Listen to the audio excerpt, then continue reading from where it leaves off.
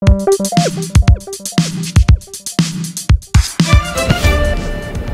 development by Christoph and Dominik Kolb, SimpSymm is a program for the Microsoft Surface Pro 2 tablet that takes a simple geometry and, through a series of generations, turns it into a symmetrical topiary of intricacy.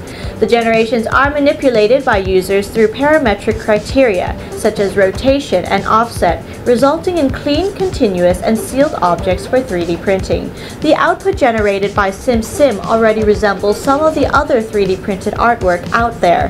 When made available to the public, SimpSymm will make it possible for anyone to become an artist.